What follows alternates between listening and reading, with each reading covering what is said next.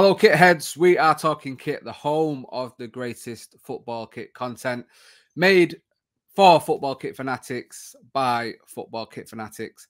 And this is the second episode of our brand new series, Desert Island Kits. I'll tell you again, if you haven't seen it already, if you watched any of the main podcasts or listened to the main podcast, whenever we had a guest, we had a feature called Desert Island Kits, where we just asked our guests to pick a home shirt, an away shirt, or a third slash wildcard shirt that they would take to a desert island with them. But we thought, because the main pod is now finished, we thought we'd do a little series, take that feature and make it its own series on the channel.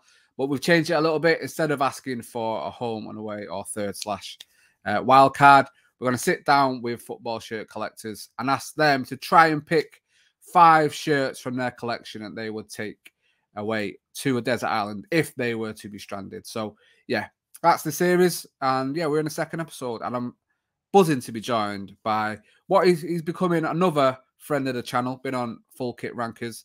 It's Sam, aka SH Shirts. How is everything? How are you doing? Yeah, really good, mate. Really well. Yeah, like I said to you before the pods, like living in London's great, bloody expensive, but we're getting there, and I've got a bit less money to spend on shirts now. So to put it down to 5, that was quite easy for me because I've got quite a lot less now than I used to have. But it was difficult to put it down to 5, but easier than it would have been back in lockdown, when I think a lot of us seem to have loads and loads and loads of shirts, right? And I'm kind of whittling down a collection a bit now. But yeah, I've chosen 5, and I'm very happy with them, and I can't wait to tell you why I'll bring these on a desert island with me. Yeah, that's it, mate. And I'm the exact same. You know, I've got a 7-month-old. Let's just say I've stopped buying so many shirts. I think I'm trying to think the last shirts I bought, and I think it was during. Do you remember CFS had their birthday sale thing? Yes, yeah. And I bought my dad I think I bought this in that actually. I bought my dad a 2002. 2003 United away shirt with Varane on the back. Oh, lovely. One of his favourite players. And I bought myself a Porto shirt and a T90 Brazil training top for the World Cup. And I think I very rarely buy now. It's like it's one of them things. And I think from lockdown, I don't know if it's in your experience. I think with lockdown, like you said, there was so many deals, there was so many great bargains to be had. I think everyone kind of had that scattergun approach of just bang, bang, bang, I'll just get whatever I like. And I think now you are noticing a real shift, I feel, in the community where everyone's kind of whittling down and really focusing on a type of shirt that they want. For instance, myself is Brazil, Barcelona, and now I'm adding even more, thinking, you know, R9 shirts as well, apart from Real Madrid, because I don't like Real Madrid. But do you feel like you're similar to that in whittling down and focusing on a type of shirt?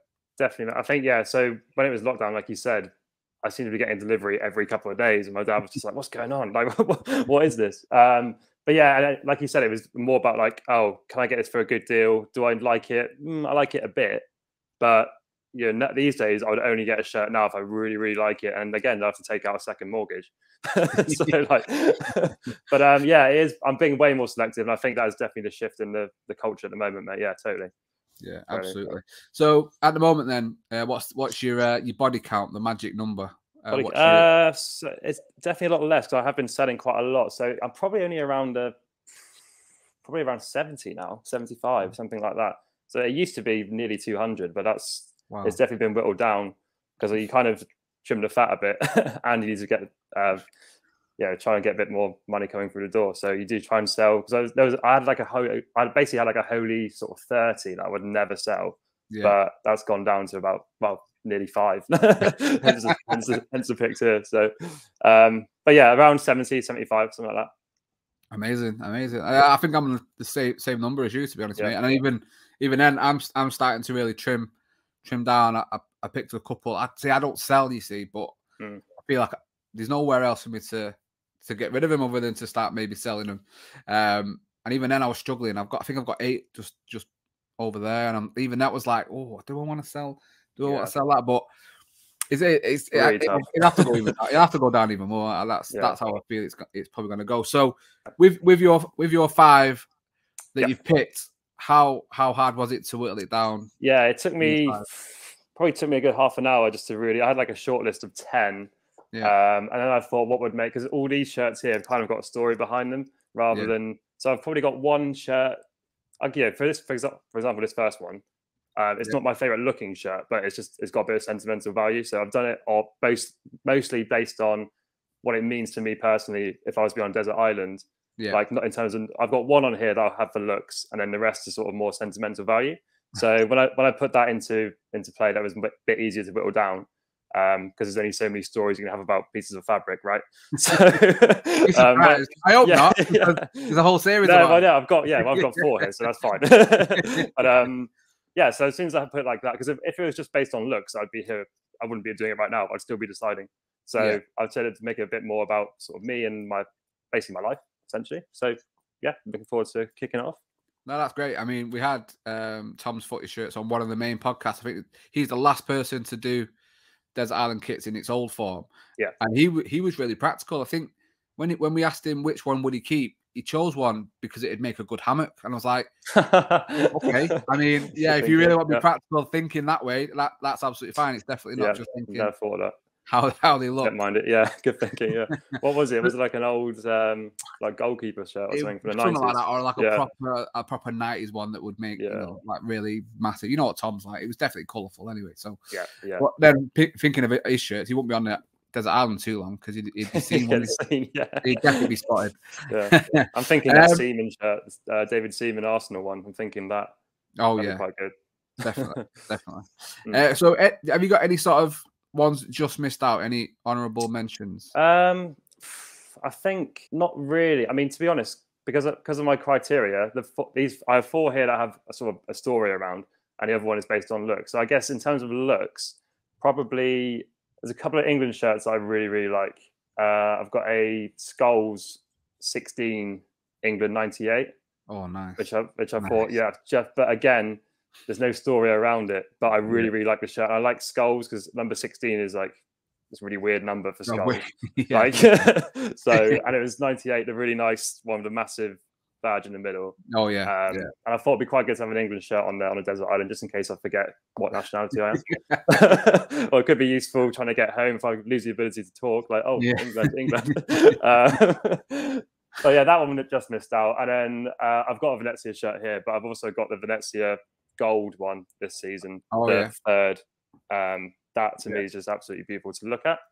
But I've gone for another one I think is even more beautiful. So those are 2 that just about missed out. Fair play. As you can tell, I'm into my gold shirts, mate. So I agree.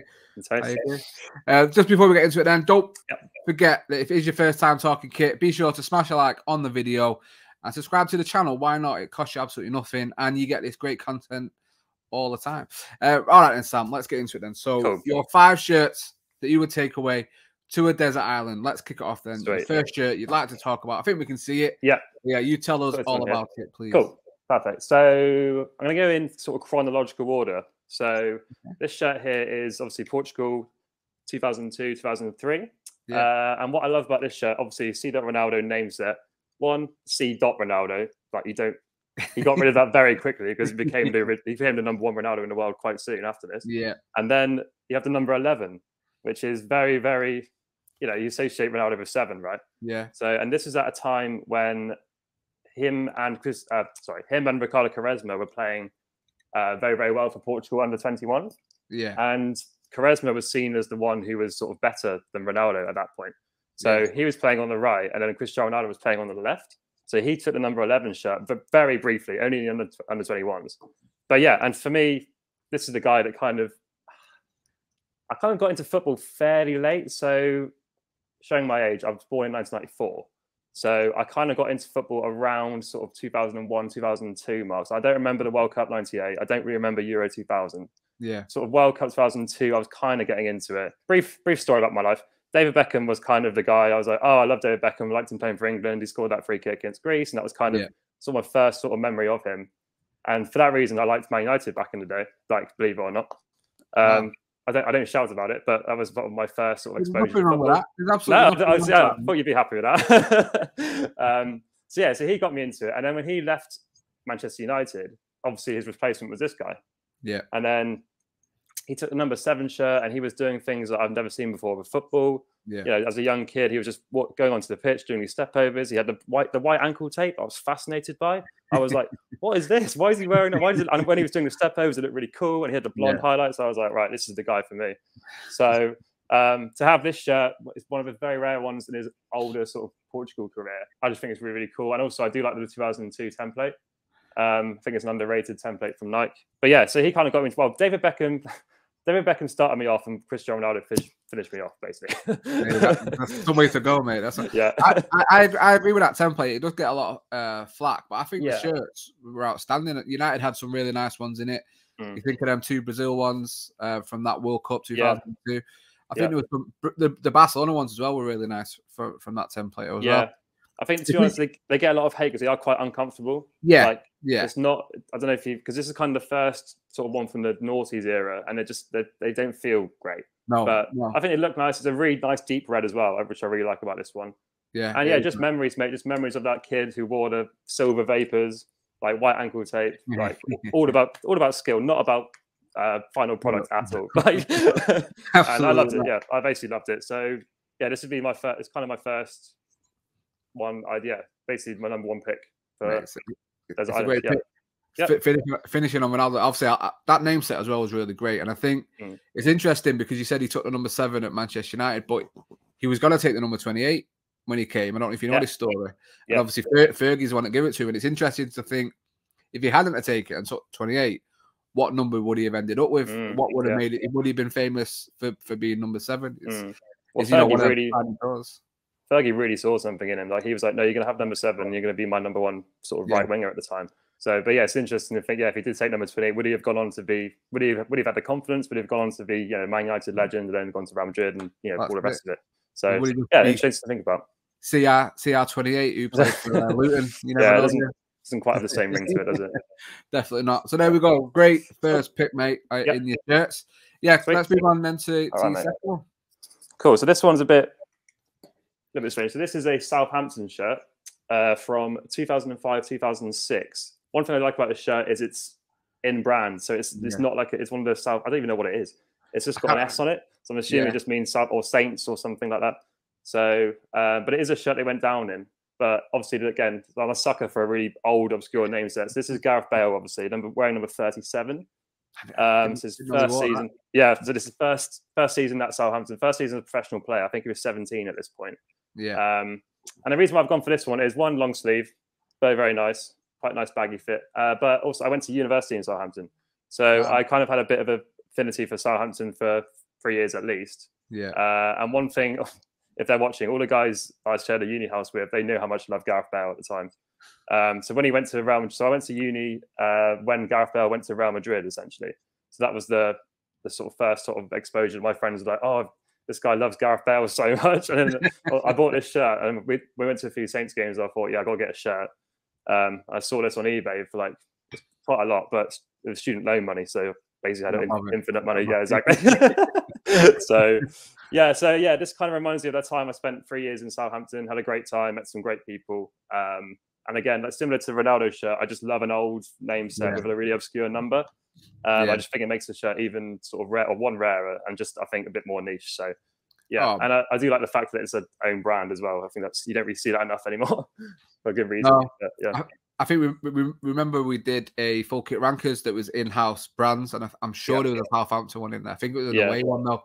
Okay. But I think, I mean, I love that old sort of Championship EFL name set. I think it worked really well. It's a lot better than the one they got now, and I think obviously time moves on, they try and be a bit more modern and stuff like that. But it's a great pick. Long sleeve as well, mate. Is absolutely amazing. And obviously before he became the Gareth Bale we all know at Spurs and Real Madrid. Exactly. Yeah, this was the left back version with the sort of emo haircut.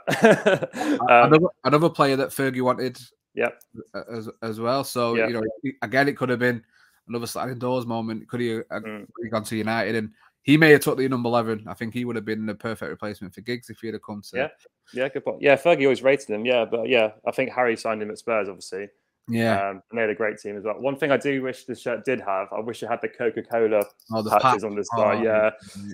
But no, it wasn't to be. But not something you'd find and attach yourself, or are you against that kind of thing? No, I'm not against that kind of thing, but I think on a desert island, I would struggle to find anything like that. So I think I'll just have to leave it. That's true. It won't be my first thought trying to find, probably food, shelter, and water, then Coca-Cola patches, and then a Coca patch. Of course. Mate, another outstanding pick, to be honest with you. I think you got already going down. I think as one of the best collections so far, and obviously if we're going off your next pick, I think it's going to get a lot of people interested because this looks like a world-class pick, mate, for a world-class player. So I said to you at the start of the podcast, I've got one shirt which is just purely based on looks, and for me, it's Japan '98. There's just something about it, mate. I just absolutely love the flames on the sleeves. It looks amazing on the collar as well. I don't know if you've ever felt this kit. Sound like such a collector. I don't know if you felt it, but the collar is really, really nice. I don't know if you guys can really see it, but it's got really old school, kind of like a tennis collar. Oh yeah. And then the name set is obviously legendary. Do you know Nakata? I only found this out the other day. He retired at like 29. Like, wow. He was at Roma. It was at Bolton, wasn't he? Yeah, he went to Bolton. I can't remember if he went from Roma to Bolton or the other way around, but he retired before he was 30. And it's just like that's crazy. It is crazy. I'm not really sure why. But yeah, he's obviously like he's just a cult hero, isn't he? He's worn some amazing kits because he played for obviously Roma and he played for Parma as well. Late 90s Parma. It's just like he was good, but he was in the sort of shirt community. He's kind of become like a cult hero, hasn't he? Really, he's just worn so many amazing kits. Even the Perugia shirts as well. He paid for Perugia. Oh yeah, of course. Yeah. Again, and Asics as well. I'm a big fan. And you can see subtly through it's like got fire sort of in. Yeah, that's fine. You can see that there. So this is beautiful. If I want to have one shirt to look at, just sort of hanging on a palm tree next to my hammock, this would be that one because I just absolutely love it. Yeah, I think for me, World Cup '98 was the best World Cup for kits. I think that's mate, 100%. It's that or 90, I absolutely agree with you. That Japan one and the goalkeeper one as well. I mean, if you was to wear them in 2003, 2004 in a rock club, the big fashion, you had all them black shirts with the flames on. You'd go down. You'd go down kind of vibes. With them shirts. I mean, mate. I think that's a lot. That must be on top of a lot of people's list. That shirt and that name set because. Again, he is a massive cult hero without a doubt, mate. I mean, again, we're only 3 in, and you're going to be hard to beat, I think, mate. Okay, definitely. So let's do. Interested to see your last two, so let's get into. So this one's a bit different. This is the shirt that we wore for during the shirts versus boots. Shirt hits the fan 3-4-3 match we did last year. So we played just for a bit of context. So. You guys have probably all heard of Shirt It's a Fan 343 from Instagram. We did a sort of meetup charity game versus boot collectors on the sort of 5th of June 2021. And this was a shirt they provided for us, and it's absolutely steaming. Look how amazing it is. It's basically the Borussia Dortmund template from '97, I believe. And they've whacked obviously Classic Football Shirts as a sponsor. Dougie Beardson was sponsoring it as well. Amazing. He was there. We won't talk about the result. I mean, you guys don't even care about the result, I'm sure. I do. I need to know now. What was the result? They were better on us on the day. We had a bad day, but it was great. And it was the reason why I bought this shirt along to the desert island with me is because it's the first time sort of meeting up with loads of members of the community, and it was 2021. So if you remember correctly, that was sort of the first summer where you're actually allowed to go out and do things. So it was really, really nice to sort of meet up with everyone.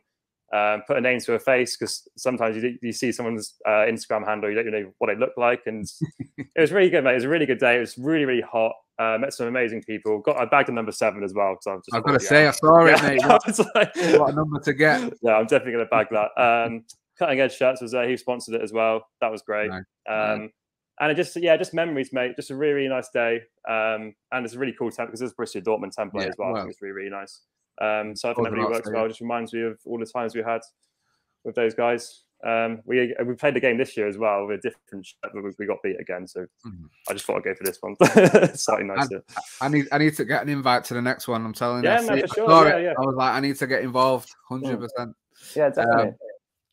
Mate, another great pick. Like I say, it's nice that, because like I say, some people it all goes with how you collect or whatever. Some people will go for the ones that look the best, the ones they like to wear. Obviously, we've had episodes match worn, so that's another thing to add into it. But the fact you've kind of thought about personal feelings when you look at a shirt, what it brings back, memories and stuff, which a lot of us do with any shirt, I guess. But yeah, I mean, like, you know, a lot of people probably may not think of that in their top 5, but the fact you want to take that and it's mate. I think at the end of the day, you're going to be bored on this desert island, right? So you kind of want something to remind you of some fun times that you had, at least. So that's going to do that for me, 100%. And, so I go to my last one. At least on a desert island, mate, you can put it on with a coconut and you can pretend that you're winning the game. You can score. I mean, I did miss a chance in that game, so I could replay that in my head with a coconut. Exactly. Recreate it as much as you want. Brilliant, mate. Absolutely amazing. So, sadly, we've come to your number 1 or your 5th pick, if you will. So, yeah, I think if we know you, which I'm sure a lot of people will, I think we know which this could be for you now. But yeah, introduce us to your final shirt, mate. Yeah, so I've gone for shock horror. It's going to be the Venezia shirt from this year. Couple of reasons. One, I absolutely love the design. This one has got more hate than I think it deserves. Yeah. Because once I don't know if you ever got, again, I don't know if you ever felt it, but it feels really, really well made. Kappa smashed it again for me. Yeah. Love the new badge. I think the new badge is really, really sick. Yeah. And the reason, but the main reason why I've got this is because I did a picture in it, and then they themselves acknowledged it, and they retweeted it out and things. And that was just really, really nice to see. Just like, oh, there's me on Venezia's like Twitter page. It's really, really bizarre. So yeah, I don't want to say go viral, but you know, it was of that nature, and it was just really cool to see. And just me wearing a football shirt just managed to get a bit of traction. So that'll remind me of sort of what I used to be. Nah, I'm joking. But like, if my desert island is like, oh, that's sort of my success in a way. Or if I get saved by someone from Venezia, they'd be like, oh, I know you. You're from the picture. So maybe that could be able to help. But, what do you think about the show, mate? Because I know a lot of people don't like it as much as last year's. What I put it down to, I think maybe people were a little bit underwhelmed by it at first. I think the success of not even just the last season's home. I think it was the 4, wasn't it? That just absolutely sparked this hysteria in the community, and I think maybe people thought a little bit underwhelmed by it. But I think once you separate that, I think it is a really nice, smart, simple shirt. And sometimes simplicity works really well. I like the new crest. Maybe, you know, there's a criticism about the Kappa logo and the badge being a little bit too high near the collar. Yeah, but I think once it's on, it's not as bad because obviously your chest sort of goes out a bit, so it's not quite as bad. No, I would stick up for it. I think it's nice, mate. And again, I thought when I asked you to do this, I thought that shirt's got to be in there somewhere. Yeah, mate. I mean, you've picked 5 absolutely outstanding shirts. I'm really happy that you've shared them with us. If you had to pick one to keep, I'll go for Nakata. Just because I can sell it for the most money and then hope they get off the island. And also, if you get picked up by some emos, you'll fit right in with them, mate. Yeah, exactly. That'll take me back to my year 8 days. I'll go Japan 98. Mate, brilliant. Thank you so much for sharing with us. It's been outstanding. So yeah, look out for more Desert Island kits coming on the channel very, very soon. We'll have another guest, and they'll be telling us their 5 shirts that they want to take away to a desert island with them. That's it from us. Be sure to like the video, subscribe to the channel, and as always, just make sure that you keep talking kit.